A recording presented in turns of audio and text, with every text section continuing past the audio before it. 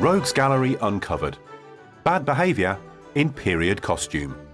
A non-judgmental exposé into the scandalous lives of history's greatest libertines, Lotharios and complete bastards. This podcast contains particularly adult themes and a suggestion of colourful language. Actually, it's more than just a suggestion. Some of it's pretty filthy. If this is likely to offend, well, I don't really know what to tell you. I suppose you could listen to it with the sound turned down. Spank you very much. There's no such thing as flogging a dead horse in Regency London's most notorious House of Pain. With Teressa Berkley. Before we crack on, a quick shout out to lovable rogue Sophie, who last week became the first customer of the official podcast merchandise store. She should, possibly even as we speak, be sashaying through the streets of Berlin resplendent in a Bad Girl Good Behaviour t-shirt, which is the title of a soon-to-be-released episode.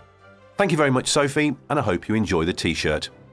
The store has loads of exclusive t-shirts and mugs to choose from, with, hopefully, amusing Rogues Gallery Uncovered related phrases emblazoned on them. I had a really good time coming up with them all and trying my hand at design. I reckon, like Sophie, that you'll find something in stock that'll tickle your fancy. But then I would say that, wouldn't I? Anyway, have a look, let me know what you think. There's a link to the store in the show notes, or visit roguesgalleryuncovered.com. Now, fans of the following sound effect are in for a treat. This tale is all about 19th century BDSM and corporal punishment, so you're likely to hear variations of it quite a lot. I promise I'll try really hard not to lazily overuse it. But I can't make any guarantees.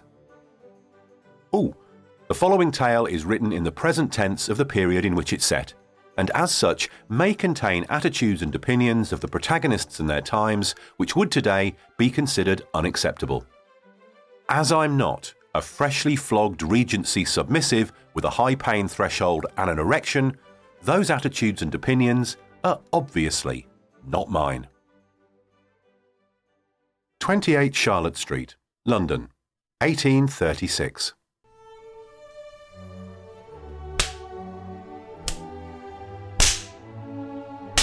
By God, that hurts. My back's on fire. I'm bleeding.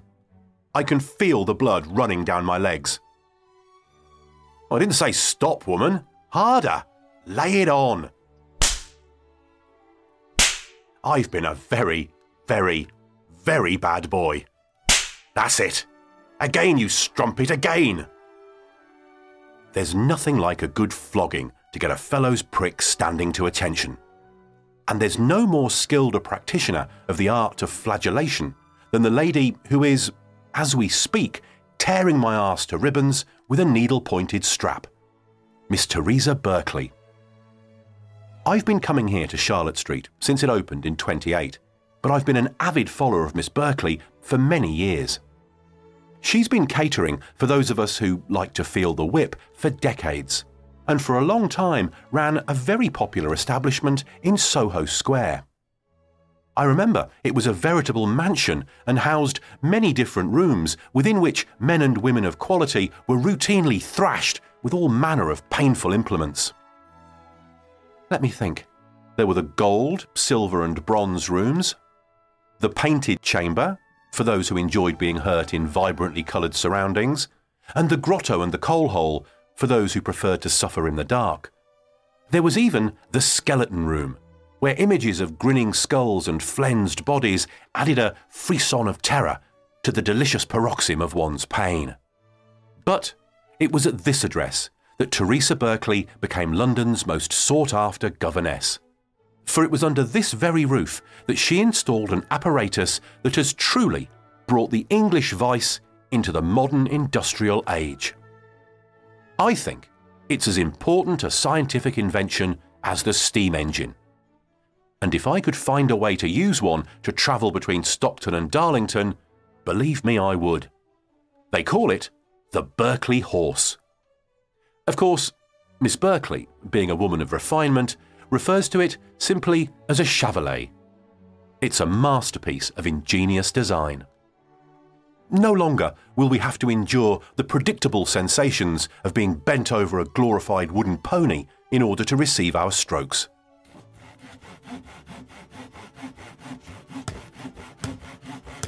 Anyway, as you can see, the Berkley Horse is an adjustable wooden frame, covered in padded leather, to which one is securely fastened, face down, by wrist and ankle.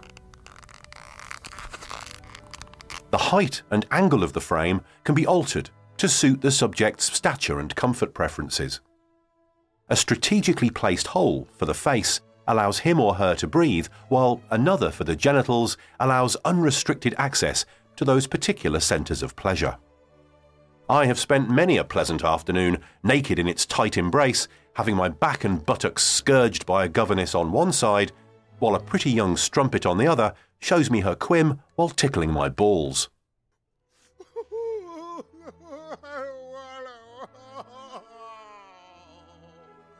If the pain of the scourging becomes too unbearable and I start to weep, a solicitous tart will often take it upon herself to greedily suck upon my cock to enhance the sensation.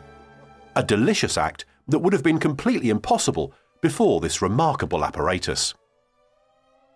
It's not, though, the very first purpose-built flogging device.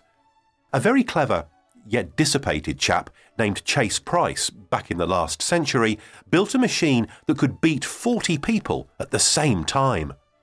I hear that it's still in use today, probably in the Houses of Parliament. The horse, however, is simple to produce and can be installed in any suitably private space. The chap who designed it said that his invention would make Miss Berkley's name live on long after her death. And I suspect that he's right. You really should give it a go. Do you know that in London alone there are over 20 well-appointed salons such as this that cater exclusively for those who like to be flogged?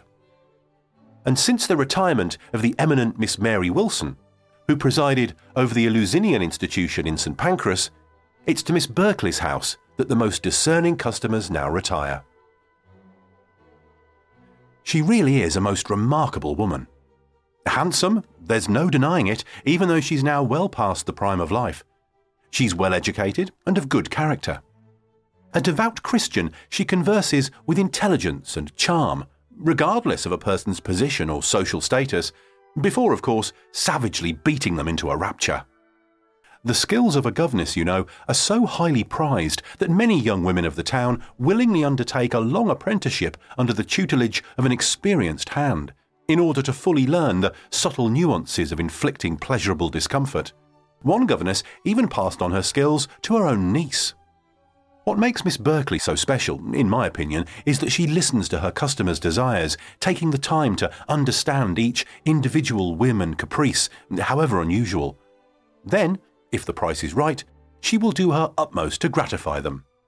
She exhibits the most valuable trait in a courtesan in that she is genuinely lewd. She loves what she does and is moved by the swish of the rod just as much now as she did when she was a young lady. Miss Berkley is also discretion personified, which, considering the public stature of many of her clients, is another much appreciated attribute. You may well remember the scandal surrounding General Sir Airy Coote, who, after a distinguished military career, was so overcome with his flagellatory desires that he crept into a prominent boys' school in 1815 and offered some of the most likely lads a fistful of money if they'd flog him, or indeed allow themselves to be beaten in turn. He was, of course, caught by the school nurse, and although a subsequent donation to the school spared him from prosecution, the damage done to his reputation when the scandal became public was irreparable. He was dismissed from the army, lost his seat in Parliament, and died in disgrace 8 years later. To relax, you know, among luxurious surroundings, confident in the knowledge that one's proclivities will never be known by the public at large, enables one to truly relax and give full rein to whatever scenario best gets the blood pumping. And with that in mind, never have I visited such a well-equipped house of correction as Miss Berkley's. She has spared no expense in assembling a veritable arsenal of punishment-inflicting tools. There are switches with a dozen whip thongs on each, an assortment of cat-o'-nine-tails in different sizes, some with needle points worked into the leather, a multitude of canes, and a variety of straps fashioned from toughened animal hide that have been rendered even harder from years of use, some of which are delightfully studded with nails. I'm particularly impressed with her selection of Punitive Greenery. If you so desire, you can be beaten all year round with a spiked or stinging plant of your choice. Holly brushes, furze brushes, a particularly spiky evergreen known as a butcher's brush. In the summer months, she even keeps large vases of nettles on hand, filled with water to make them more pliable. And once a fellow has finally decided with what he wants to be chastised, he then has the dilemma of deciding where to stand while it's done. If he doesn't fancy being strapped to the horse, he can always make his way to the second floor of Miss Berkley's house, where she has thoughtfully attached to her ceiling a hook and pulley so that he can be hauled up by his hands and lightly suspended as he's being whipped. For those who may require a little additional stimulation, either before or during their punishments, Miss Berkley also happens to be the curator of one of the finest collections of erotic imagery in London. Of course, it goes without saying that Miss Berkley is as shrewd with money as she is skilled with a cane. All of her clients are from the upper echelons of society, members of the nobility, politicians, barristers, judges, churchmen and the like. The lower classes, it seems, are not as enamoured of a sound thrashing as their betters. I've heard that His Majesty King George IV was a regular visitor to the flogging house of Mrs. Collett of Tavistock Court. Perhaps, were it not for his recent demise, he would now be availing himself of the facilities here. God bless him. It also goes without saying that the rich and powerful nature of her clientele means that Miss Berkley never gets raided by agents of the law, unlike many of her more conventional contemporaries. I would stake my family's good name that she will not see the inside of a prison cell, or indeed end her days on the Australian coast. Nothing Miss Berkley provides comes without a considerable price, which these pillars of the British Empire are more than willing to pay. There's rumour that in the past 8 years she has amassed a fortune of over £10,000. Her expensive services do not solely focus on those wishing to be the recipient of a beating. She's also happy to welcome those who like to administer one. She is perfectly happy to be whipped herself if the price is sufficient, and no doubt derives much pleasure from the experience. If, however, the pain a client wishes to inflict is more than she's prepared to endure, she has several strumpets in her employ who are willing to withstand the most violent abuse in return for coin. I've just taken the rod to a few of them myself, just by way of a change, you understand, and can attest that Miss Ring, One-Eyed Peg, Ball-Cunted Poll and Ebony Bet are nothing if not stoical, unless of course you pay them to scream. I'm not sure why the act of flagellation has become so well esteemed in England. Perhaps the cold weather's got something to do with it. Certainly, nowhere else in the world is there such a deep affection for the rod. For myself, I have fond memories of my days at boarding school, when I was first introduced to the birch as a means of disciplining boys for poor performance and lax behaviour. I lost count of the number of times I was thoroughly beaten by a master or a prefect for daydreaming in Latin or not playing hard enough on the sports field. But while many of my fellow pupils shrank from the blows, nursing their welts and easing their red raw posteriors slowly onto nearby cushions, I found the act engendered a most stimulating rush of blood to my extremities. Later, as a young officer, I watched with envy as some common trooper was tied to the triangle following a misdemeanour, probably drunkenness, and given a taste of the cat. With each stroke, as the knotted leather ends of the whip drew more and more blood from his back while he bit down upon a strip of the same material to stop himself from crying out, I felt every nerve in my body tingling. Was I somehow at fault for feelings such as this? Upon my return to civilian life, I endeavoured to find out. It was Miss Berkley, an expert on such matters, who taught me that my tastes were far from unique, and that embracing them could even be beneficial to my health. It's long been accepted in medical circles that flagellation can have a rejuvenating effect on the body, invigorating it and giving one a healthy glow. For many, particularly elderly gentlemen, it has proven to be effective in restoring virility, bringing that which was once dead very much back to life. Its benefits, however, are not just enjoyed by the old and infirm. There are many young and virile men, and indeed some women, for whom pleasure and pain are inextricably connected. Mary Wilson, a much beloved governess of whom I've previously spoken, drew upon her years of experience to determine the 3 types of person who are drawn to this particular pastime. 1. Those who like to receive fustigation, more or less severe, from the hands of a fine woman, who is sufficiently robust to wield the rod with vigour and effect. 2. Those who desire to administer birch discipline on the white and plump buttocks of a female. 3. Those who neither wish to be passive recipients nor active administrators of birch discipline, but derive sufficient excitement as mere spectators of the sport. For women, venturing into an establishment such as this is rare, although those that do attend return to their husbands fully invigorated. For most ladies interested in the sensations of the birch, membership of small private clubs containing like-minded women is a far less vulgar way to satisfy their appetites. Many, bored by the indifference of continuing married life, see it as a way to experience once again the ecstasy of their younger days, without making a cuckold of their husbands.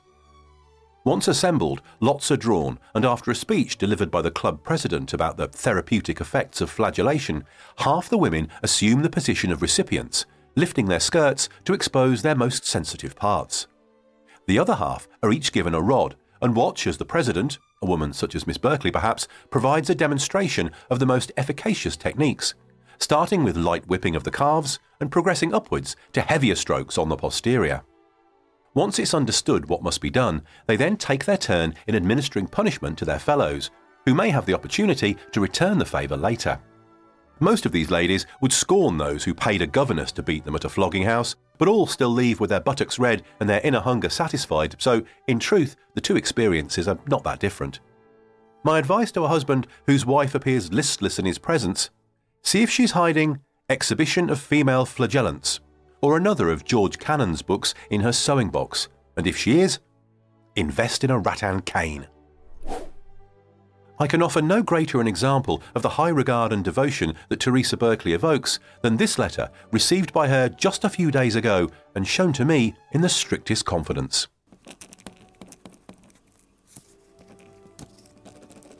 Honoured Lady, I am an ill-behaved young man and quite incorrigible.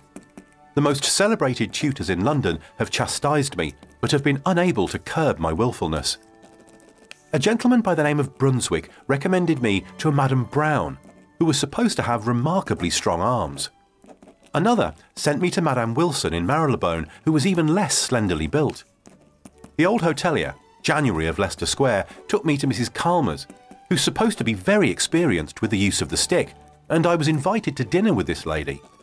She received me in her elegantly appointed house, but to no purpose. In spite of her imposing form and the strength of her arm, she could make no impression on me. Another advised me to go to Mrs. Jones, but she, like all the others, tried in vain to belabor my back with sticks. Captain Johnson recommended me to Betsy Burgess, who's supposed to be a skilful governess. The bookseller, Brooks of Bond Street, gave me one of Mrs. Collett's cards, and also Mrs. Beverley's. I'm aware that all of these ladies understand their profession, but their united efforts failed to make any impression on me.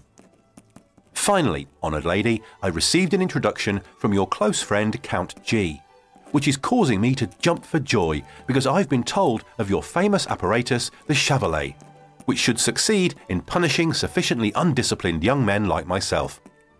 I will come and see you at the beginning of February, when I'm in London with my friend the Count, where parliamentary duties await us. I herewith give you a list of my requirements. It is necessary that I should be securely fastened to the Chevalet, with chains, which I will bring myself. £1 for the first blood drawn. £2 if the blood runs down to my heels. £3 if my heels are bathed in blood.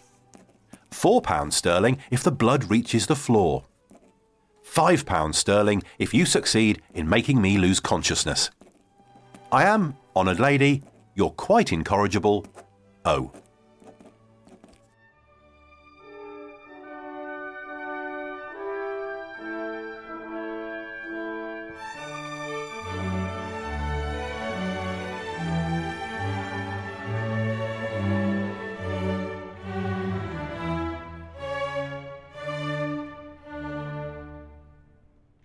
The identity of the mysterious author of this heartfelt missive is, sadly, lost to the mists of time. By the 1830s, flagellation had been a particularly popular English pastime for over 100 years. There's an elderly character in a play by Thomas Shadwell entitled The Virtuoso, who says of his addiction to it that, "I was so used to it at Westminster School that I could never leave it off since." And that was back in 1676. It seems to have really taken hold of the public imagination, though, after the publication of A Trieste on the Use of Flogging in 1718, which appears to have extolled its arguably beneficial medical properties. After this, specialist flogging brothels sprang up all over London, and the city became the slap capital of Europe. One of the madams who took advantage of this love of all things corporal was a lady named Mother Burgess, who found herself and her specialities immortalised in a poem about the joys of Covent Garden written in 1738, entitled The Paphian Grove. An extract of the bit about her reads, "With breeches down there let some lusty lad, to desperate sickness desperate cures are had, and honest birch excoriate your hide, and flog the cupid from your scourged backside." By the late 18th century, such establishments were even being frequented by royalty. As we've heard, when King George IV was Prince Regent, he was a regular at Mrs. Collett's House of Correction, although whether he was a flogger or a floggee isn't known. After Teressa Berkley had hung up her rod, she was succeeded by a host of other madams, such as Sarah Potter, who worked from a variety of premises around Leicester Square, Wardour Street and Covent Garden. She was arrested in 1873, following which a pamphlet was published giving Victorian society the shocking details of her tawdry business. It read, "Under the auspices of the Society for the Protection of Females, seizure was made at the then notorious Academy of Sarah Potter, alias Stewart, in Wardour Street, and a rare collection of flagellation apparatus was taken to Westminster Police Court, when the general public for the first time became aware that young females were decoyed into Stewart's school of flogging to undergo the ordeal of the birch from old and young flagellists for the benefit of the woman Stewart. These curious specimens of her stock in trade consisted of a folding ladder with straps, birch rods, furze brooms and secret implements for the use of male and female. Her method of conducting business was to get hold of young girls, board, lodge and clothe them, and in return they were obliged to administer to the lusts of the patrons of the boarding house. They were flogged in different ways, sometimes strapped to the ladder, at others they were flogged round the room, at times they were laid on the bed. Every device or variation which perverted ingenuity could devise was resorted to give variety to the orgies, in return for which the mistress of the house was paid sums varying from £5 to £15. The profits of this school enabled Stewart to keep a country house and a fancy man, to the great scandal of the community. As for Teresa herself, she died in 1836. Her brother, who ironically was a missionary, rushed back from Australia to handle her estate, but when he found out where her money had come from, he legged it back to Oz in a frenzy of Christian indignation and completely renounced all claim on it. The estate was valued at around £100,000, which I've worked out to be around 11 million in today's money. But that can't be right, can it?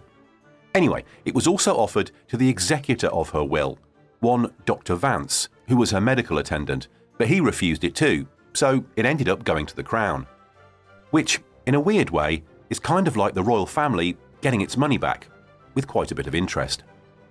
It's also rumoured that Dr. Vance came into possession of a box containing letters from a variety of very wealthy and important men and women who visited Teresa's establishment, the publication of which would have caused a tsunami of embarrassment all across English society. It's said, though, that he burned them all. Nice one, Dr. Vance. As for the legendary Berkley Horse, it found its way into the collection of the Royal Society of Arts, who promised to display it publicly. Now, I can find no record if they ever did that, or indeed any indication that they still have possession of it. I'd like to think that it's still being used somewhere by some mild-mannered academic in a dusty storage cupboard somewhere. But we'll never know. Or will we? Next time on Rogues Gallery Uncovered, Bad Girl, Good Behaviour. The art of not giving a damn, offending just about everybody, and inventing sex. With Mae West. I hope you're still enjoying the podcast. Don't forget to get in touch and let me know what you think and who should be included by visiting roguesgalleryuncovered.com and using the contact form at the bottom of the homepage. If you've got any suggestions of roguish history books I should read, I'd also appreciate that. I've got loads, and although my wife despairs of the amount of books I have all over the house, I can always do with a few more. I'm currently working my way through a biography of the Marquis de Sade by Neil Schaefer. He's definitely going to be the subject of an episode or two. De Sade, not Schaefer. You can sign up to the newsletter on the website too, as a great many rogues already have. This comes out roughly once a month and should keep you up to date with all my devious schemes. The site also has an actual gallery, 4 in fact, featuring portraits of various rogues along with contemporary scenes of their shocking behaviour. There's the official store, where you can get exclusive merchandise. If you fancy walking into the pub wearing a Wicked Jimmy What a t-shirt this summer, your dream can become a stylish reality. The other thing you can do on the website is support the podcast with a small regular donation via Patreon. Every penny goes into making Rogues Gallery Uncovered grow and allows me to devote more time and resources to it. RGU, as I just suddenly started calling it, is an independent podcast that's researched, written, hosted, produced and edited just by me. So the generosity of people who enjoy it is really, really important. There's access to some exclusive roguish extras for patrons, along with, of course, my sincere gratitude. And you know how difficult it is for a rogue to be sincere. Anyway, before I get too maudlin, I'll pop off and do something naughty. So have a great week, stay roguish, and I'll see you yesterday.